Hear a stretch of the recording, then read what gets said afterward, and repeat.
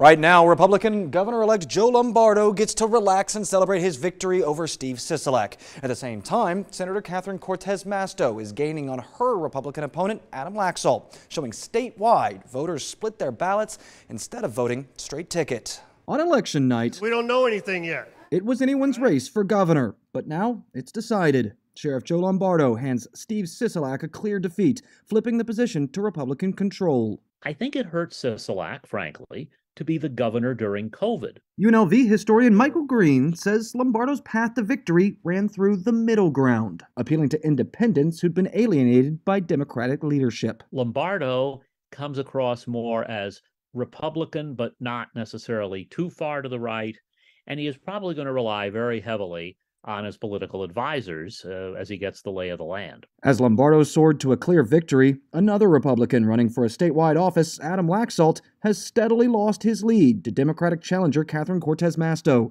Two different trends in one election, indicating many voters split their votes on the ballot. Voting is so individual. I think we make a mistake when we try to say, oh, it's this.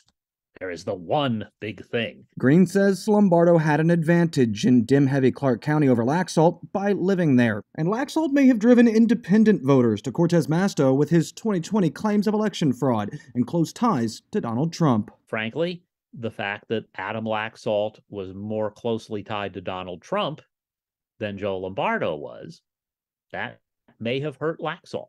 Now, we will see with results in the coming days if that split ballot results in Laxalt's defeat or if he squeaks out a victory. As for Lombardo, in a statement, he said that he's dedicated his life to protecting and serving the community, and he's honored to have the opportunity to serve as governor. His first public address as governor-elect will be Monday at Rancho High School. In the studio, I'm Sean Delancey.